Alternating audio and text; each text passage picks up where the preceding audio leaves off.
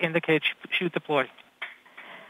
The navigation has confirmed that the parachute has deployed, and we are seeing significant deceleration in the velocity. Our current velocity is 440 meters per second. NASA is the most well-known agency responsible for space exploration. NASA, which has witnessed a lot of development since its established in 1958, continues to attract attention today. Space exploration, which takes place every year, reaches millions with live broadcasts, and this situation has become more exciting through popular culture and platforms such as YouTube. NASA has used many different programming languages throughout the history. Even today, different computer programs are used for different applications. For example, HCLS has been used for many NASA spacecraft, including the space shuttle. Today, ground computers use languages such as C++, Python, and MATLAB. Many people imagine that most programming languages that already exist are being used somewhere in NASA. However, there's a list of software languages that NASA prioritizes its use, which does not change very often. Of course, staying up to date comes at the top of the issue that gain importance. At this point, it might be a good idea to really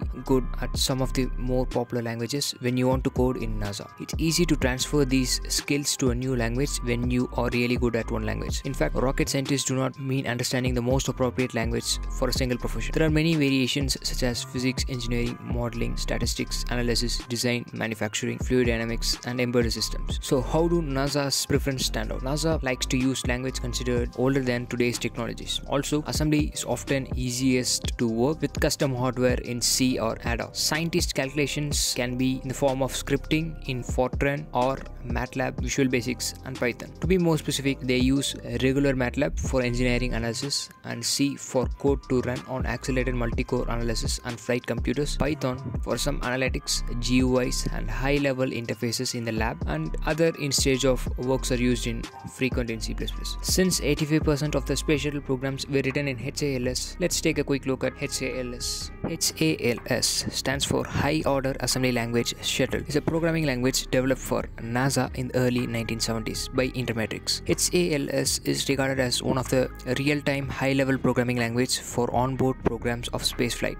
Almost 85% of the programs used in space shuttle programs were written in HCLS. At the time of engineering HCLS, almost every program on board spacecraft was written in either in assembly language or in interpreted language. But the slowness of the interpreted languages and the difficulty of writing programs in the assembly languages made NASA come up with a new high-order language that can be used in future projects as well. Besides, HCLS was written in such a manner that any person having little non-prior programming knowledge can write programs with ease. Initially, HAL was developed as processor of Fortran. That is, it was written in Fortran and it was generated Fortran source code. But with the time and advancement of shuttle projects, this preprocessor approach was dropped and HAL was renamed to HALS. S stands for shuttle. The new approach was to write compilers in a language customized for compilers writing to use an intermediate language, HALMAT. Common statements for other high-level languages were implemented in HALS. Decision statement such as if, looping statement such as for, do, and while were added. Also,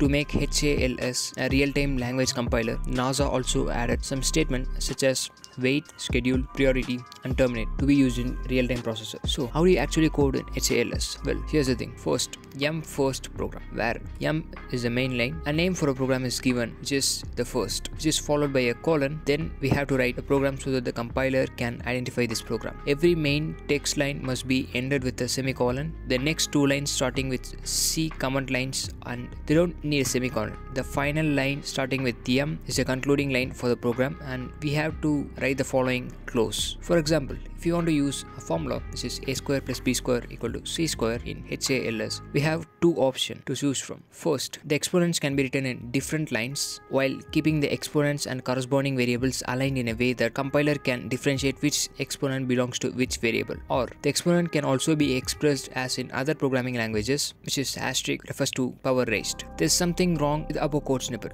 If you have minimum programming knowledge, you have already figured out the intentional mistake. A, B, C have not been declared before being used in the formula. The syntax for this will be yum declare an integer. Yum is a main text and declares a keyword used to define a variable named A, and then the type of the variable A is written before ending the line with a semicolon. Finally, if you are a candidate to become a NASA software engineer, I recommend that you build your preparations on the basis of 4 languages: C, C++, Python, or Java. Well, that's pretty much it.